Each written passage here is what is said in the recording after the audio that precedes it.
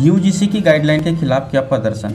महकमा प्रखंड क्षेत्र के सीमावर्ती छोर स्थित मिलत कॉलेज परसा मुख्य द्वार के सामने एनएसय के कार्यकर्ताओं के द्वारा यूजीसी के दिशा निर्देश को जलाकर यूजीसी एवं केंद्र सरकार के खिलाफ विरोध प्रदर्शन किया गया।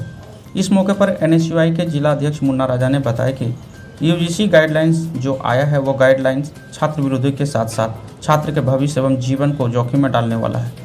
जिस प्रकार इस महामारी में प्रतिदिन कोरोना संक्रमण बढ़ता जा रहा है, ठीक उसी प्रकार इस समय किसी भी तरह का परीक्षा को लेना संभव नहीं है एवं अभी किसी भी प्रकार का कॉलेज में कोई भी शुल्क नहीं लिया जाए। यूनिवर्सिटी में अभी किसी भी प्रकार का कामकाज नहीं हो पा रहा है। एनएसय छात्र हित में हमेशा छात्रों के साथ खड़ा होने का कार्य करती है। वह इस कार्यक्रम में कांग्रेस के मिनहाज हक, एनएसय के महासचिव मोहम्मद आसिफ, उपाध्यक्ष सरवराज, रोहित कुमार, इमरान, दिलसाद, असलम, राहुल ठाकुर, शाइन व मिर्साद के अलावा अन्य लोग उपस्थित थे। गाइडलाइन आया है, लॉकडाउन को मद्देनजर रखते हुए ये जो गाइडलाइंस है ये पूरी तरह से छात्र विरोधी है।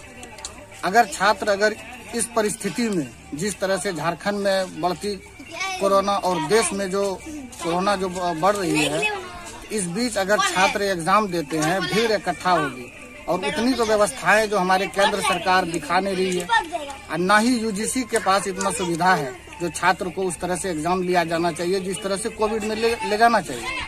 और इस वक्त अभी अगर एग्जाम लेते हैं तो वो पूरी तरह से जो है स्टूडेंट के साथ नाइंसाफी होगा। हम केंद्र सरकार से और यूजीसी से जो गाइडलाइंस दिए हैं, मैं इसका पुरजोर विरोध करता हूँ और एनएसय के साथ में खड़ा हूँ।